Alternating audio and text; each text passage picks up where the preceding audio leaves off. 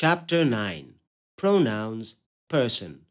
The pronouns can be used in three persons: first person, second person, third person. First person. First person is used for the speaker. For example, I, we, our, my, mine, us, etc. Look at some examples. I am a good girl. This pen is mine. Anuj abuses me. We are good students. God loves us. These books are ours. Second person. Second person is used for the person spoken to. For example, yours, you, etc. Look at some examples. You are a good singer. That house belongs to you. You are late. This bag is yours, Mohini.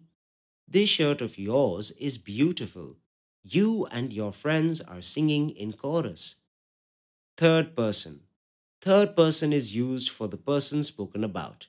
For example, he, she, it, they, him, her, hers, them, his, theirs, etc. Look at some examples. He is a good engineer. She is not a nurse. It was very sour.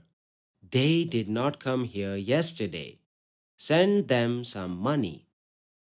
This skirt is hers. Underline pronouns in the following sentences and write their persons. Shanti has given me a book. I am not well today. It is a pigeon. You are a rich girl. She is not a student of my class. We are going to the market. In the following sentences, underline the nouns that you will like to replace with pronouns. Write those pronouns in the space. Mukul and Mayank are friends. Mukul and Mayank are in the room. Shiv is a good boy.